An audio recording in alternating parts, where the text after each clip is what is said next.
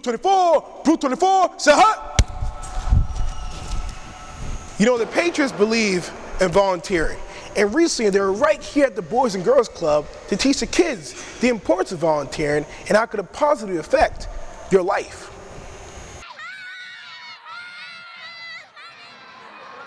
Excitement at the Boys and Girls Club. Kids jumping around, doing exercises. You want to know why? Ho, ho, ho! I'll tell you why. The New England Patriots are in town. Actually cut the strings right then and there, and sometimes you have to do that. You have to realize when somebody's just getting you in trouble in life and you want to be a better person, you got to cut the strings. So I cut the strings with him. You know, we weren't friends from 3rd grade on. Met better people that helped me succeed where I am today. And, the cone drill I had going in and out, it was kind of like doing karaoke through the cones. I mean, some of the kids did it well and some were falling all over the place, so it was pretty fun. It was an incredible day. You know, we were very excited that the Patriots players were able to come out, talk about community service to our kids, talk about volunteerism and its importance.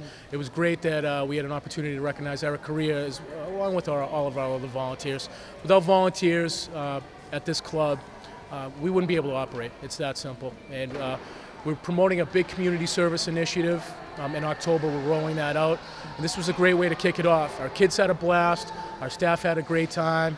And we think the Patriot players really enjoyed themselves. Coming out to the Boys and Girls Club, helping kids be active in the community, playing some games with them, scavenger hunts and all. It's just a fun time to come out here and make a difference. Well, you know, the Patriots, actually Rick Metters from the Massachusetts Alliance of Boys and Girls Clubs recommended our club.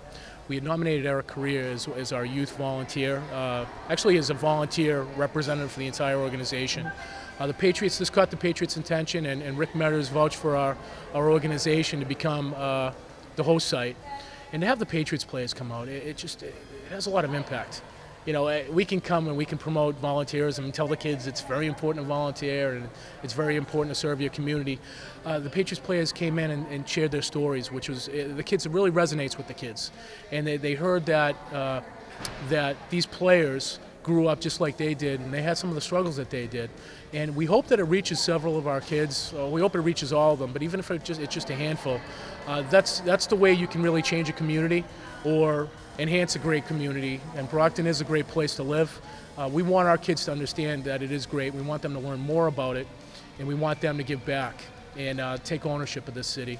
And we're getting there, but the work, there's a lot of work that needs to be done. how do you top that? I mean, the Boys and Girls Club is a great thing, so anything you can do to help, you know, volunteerism of the month and whatnot, it's a good cause. Not much is better than that. And like I said, a lot of the times, Brockton kids don't experience things like this. So it's good that they experience things like this. The Patriots, then come on, this is going to be the greatest thing that happened to them till the day. They did different activities as far as involving Triple Play, which is a program through the Boys and Girls Club to make sure that they're doing anything involving health, good eating habits, and making sure that they're staying active at all times and engaging in activities. Crazy kids after school. I mean, we're just here to celebrate volunteerism, and you know, the real volunteers are in there who help out at the Brockton Boys and Girls Club. I'm here 7 years, almost 7 years, and every employee that we've had in here, everybody that I've worked with, they dedicate countless hours during the course of a week. They take time out of their day. They go above and beyond. They're asked to volunteer. A lot of times for the club, they step up and do it. You know, they're asked to do a lot of things. They do work at home.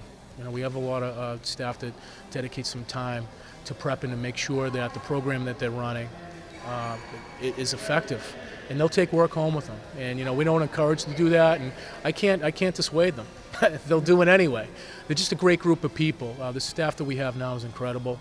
They're very dedicated to the mission of the organization. They're dedicated to the kids, and they're dedicated to the community.